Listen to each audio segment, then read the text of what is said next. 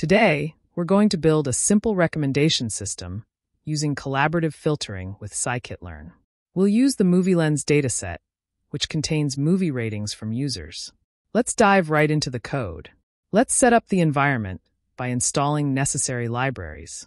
We will use pandas for data analysis and manipulation in Python, NumPy for scientific computing in Python, and scikit-learn for various machine learning algorithms for classification, regression, clustering, and more. It will be used for calculating user similarity in this recommendation system. Now, let's import the necessary libraries. Pandas and NumPy I have already explained. Requests we will use to make HTTP requests and download MovieLens dataset from the web URL. Zip file we will use for extracting files from zip archives. Model selection from scikit-learn provides functions for splitting data into training and testing sets, and it is used for evaluating the model's performance on unseen data. This pairwise submodule provides functions for calculating similarity measures between data points. We will use it to calculate cosine similarity between users. Next, we'll load the MovieLens dataset. This dataset contains movie ratings from users. First, we define a URL pointing to the location of the MovieLens dataset. Here we are using the requests library to make a GET request to MovieLens dataset URL. This downloads the data in chunks to improve efficiency for larger files. The response object stores the downloaded data.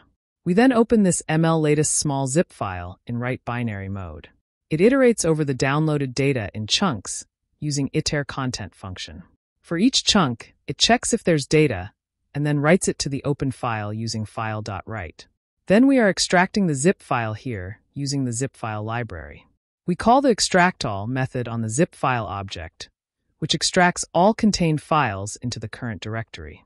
Finally, using pandas library, we read the extracted CSV files and loading data into data frames. Ratings.csv is loaded into a data frame named ratings. Movies.csv is loaded into a data frame named movies. This useCalls parameter specifies the columns to load: user ID, movie ID, rating, and title. As we can see, our MovieLens dataset is loaded into separate data frames successfully for ratings and movies information. Let me print the ratings data frame so that we can see how it looks like. It contains information about user-movie interactions. As we can see in the output, there are user ID, movie ID, and rating columns. Each row represents a single rating given by a user to a movie. The data frame has total 100,836 rows. This data frame is the core data for the recommendation system, containing the preferences of different users for various movies. Let's look at the movies data frame as well. It contains information about the movies included in the dataset. We have movie ID and title columns here, and each row represents a single movie. There are total 9,742 rows in this data frame. This information is crucial for associating ratings with specific movies in the recommendation system. Now, let's pre-process the data. We'll merge the ratings and movies datasets and create a user item matrix. This merge function merges the ratings and movies data frames based on the common column movie ID. This creates a new data frame data where each row represents a rating for a specific movie by a specific user. Here we use the pivot table function to reshape the data frame into a pivot table. In this function, the index parameter sets the user IDs as the rows. The columns parameter sets the movie titles as the columns. The values parameter specifies the values to fill the cells, which are the ratings. This creates a matrix where each row represents a user, each column represents a movie, and the values in the cells are the ratings given by that user to that movie. And this fillNA function fills any missing values in the matrix with 0. This is important because users might not have rated all movies. Let's print the data to see how the result of merging the ratings and movies data frames looks like. As we can see, all 4 columns user ID, movie ID, rating, and title in the output. Each row represents a single rating given by a user to a movie, along with the corresponding movie title. This data frame provides a combined view of user-movie interactions and movie titles, making it easier to analyze and understand the data. It's a valuable resource for building the recommendation system. If we look at the user item matrix data frame, which is a crucial data structure for the recommendation system, We can see it captures the user-item interactions in a structured format, which is essential for finding similar users and making recommendations based on those similarities. Each cell contains the rating given by a specific user to a specific movie. A value of 0 indicates that the user hasn't rated that movie. As we are using a small dataset, there are less number of ratings available.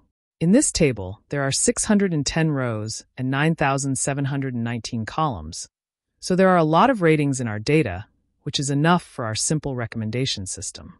Next, we'll calculate the cosine similarity between users to find similar users. This code calculates the cosine similarity between users based on their ratings in the user item matrix. Cosine similarity is a common metric used to measure the similarity between two vectors, in this case, the user rating vectors. As we can see, the output is a square matrix where each row and column represents a user.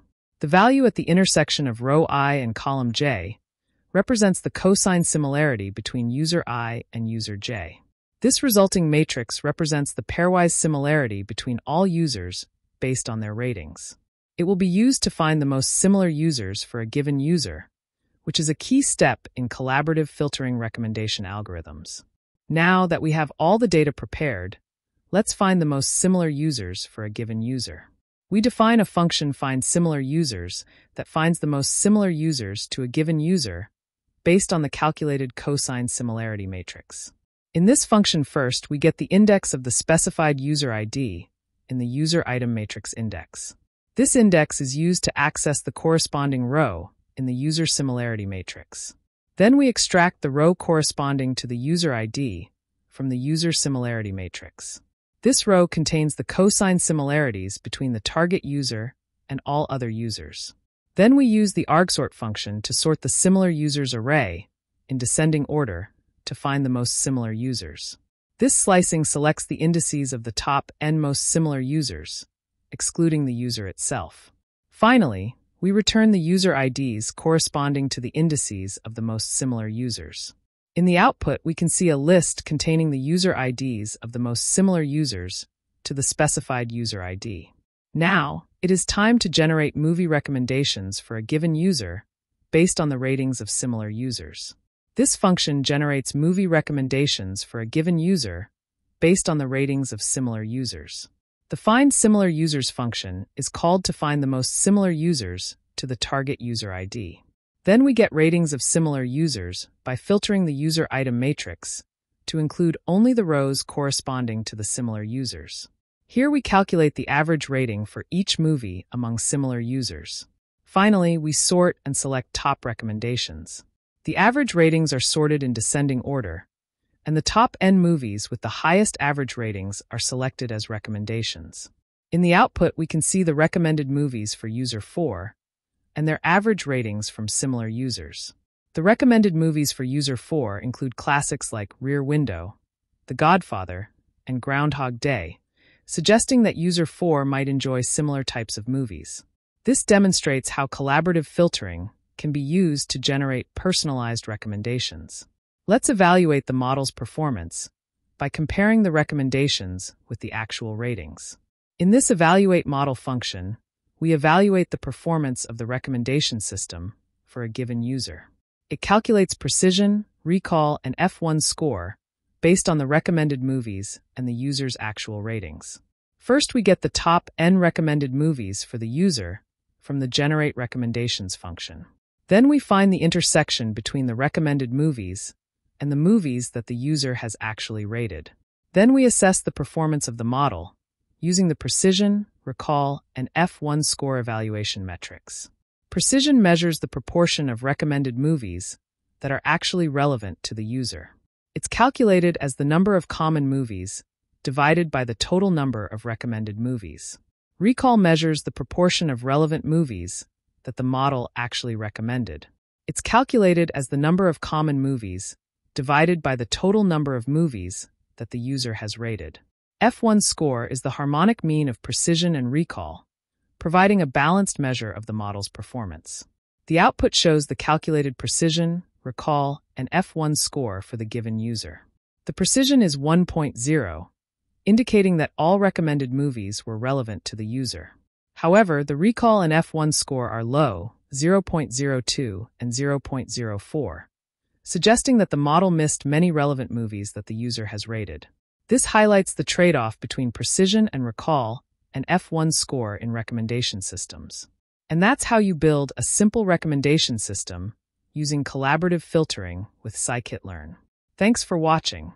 Don't forget to like, share, and subscribe for more AI Bites. If you have any questions or want to see a specific topic covered, let us know in the comments below. See you next time.